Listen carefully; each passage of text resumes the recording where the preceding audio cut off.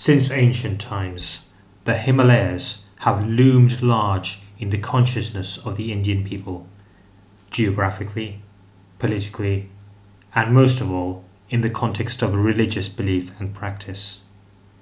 This was perhaps in part because the ritual drink of soma was fetched down from Mount Munjavand in the Himalayas during the Vedic period.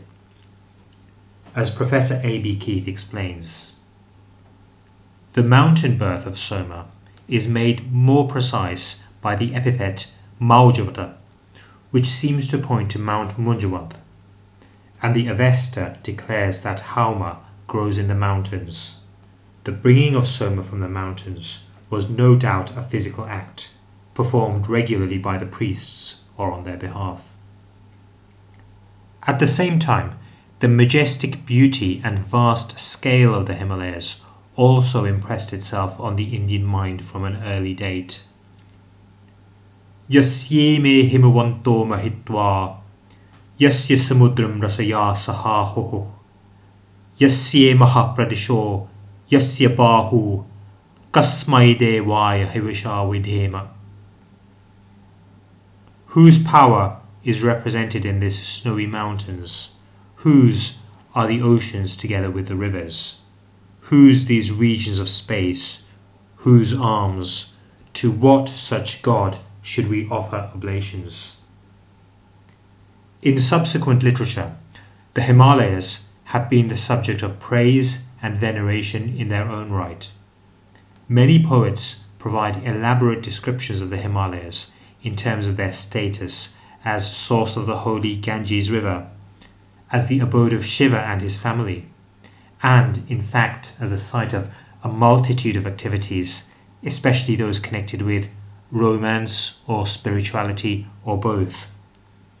The opening verse of Kalidasa's long poem Kumara Sambhava, setting the scene for the romance of Parvati with the ordinarily ascetic Shiva, provokes a sense of awe at the immense scale of the Himalayas in the following terms.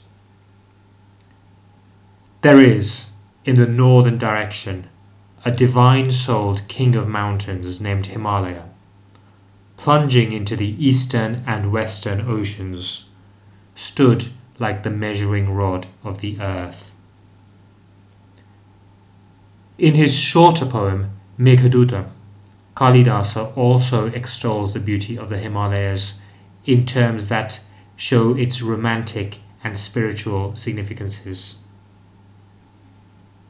Having reached the Himalaya mountain, which is the source of that river Ganga, white with snow, its rocks fragrant with the musk of the deers that sit on them, while you rest on the peak of that mountain to recover from the journey, you, the rain cloud, will take on an appearance like mud kicked up by Shiva's white bull.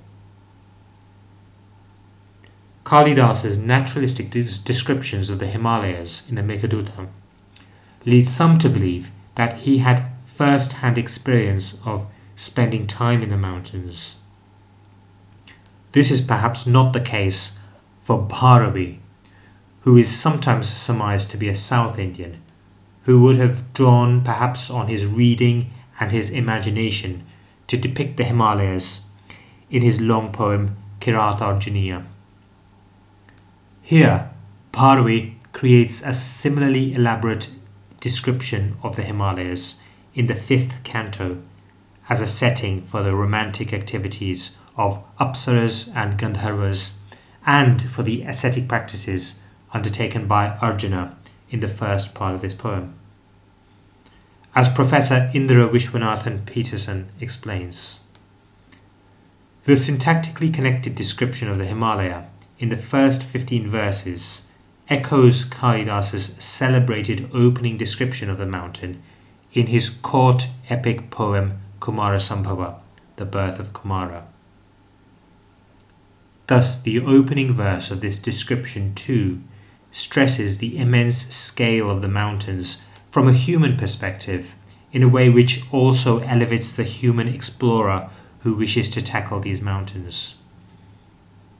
Next, Arjuna launched out onto the mighty snowy mountain, wanting perhaps to conquer the mountain Meru, or perhaps to see the most distant horizon, or perhaps to soar above the clouds.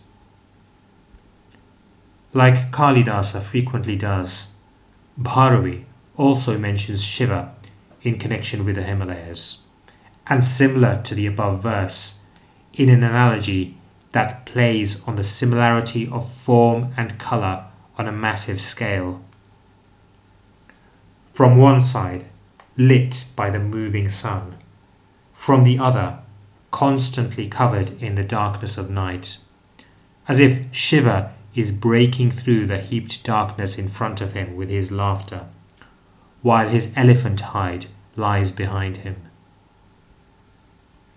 The connection of the Himalayas with the divine and supernatural is, of course, a prominent theme in much Indian poetry, and the next line of Bharavi's poem reads as follows: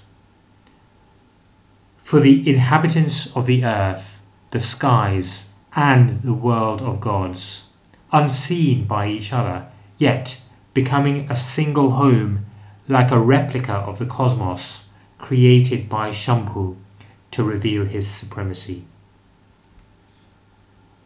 Indeed, a special aesthetic quality has been perceived in mountain landscapes by many peoples of the world. In Chinese culture, mountains are also connected with deities and with the sacred, especially through Taoism, and as such have been a prominent subject in Chinese painting. In European thought, mountain landscapes such as the Alps have been connected with aesthetic qualities such as the sublime since at least the 18th century. In this regard, Edmund Burke explains, Astonishment, as I have said, is the effect of the sublime in its highest degree. The inferior effects are admiration, reverence, and respect. Greatness of dimension is a powerful cause of the sublime.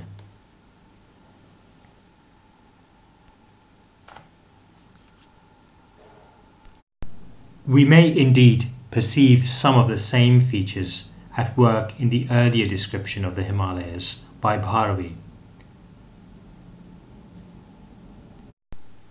Thus, as Professor Indira Vishwanathan Peterson also explains, the tone of this chapter is set in the long description of the Himalaya mountains with which it opens, suggesting the aesthetic emotion of wonder. To facilitate and underscore the wonder of the mountain, here Bharavi employs a variety of meters, colourful and fantastic imagery, and figures of speech based on play of sounds, words, and patterns. Indeed, our concern with the vastness of space and its emotional effect on us is already found in the Rig Veda, in sections such as Book 1, verse 185, which expresses wonder at the overwhelmingly vast dimensions bounded between the earth and the skies above, as Professor Wendy Doniger explains about this section. The expression, sky and earth, guard us from the monstrous abyss, is repeated at the end of many of the verses. The word abvam designates a dark, formless, enormous, and terrifying abyss, particularly associated with night and the underworld, and hence opposed to the light of the worlds of sky and earth. We may end with another verse from the Meghaduta, in which Kalidasa weaves a strong moral message into a poetic depiction, as indeed he frequently does throughout his poetry. If a forest fire, sparked when pine tree branches rub against each other, and spread by the wind, burning the hairy tails of the yaks with fireballs, should trouble the mountain, you should completely extinguish it with thousands of rain showers. To explain, the wealth of the uppermost in society is for the purpose of relieving the suffering of the afflicted.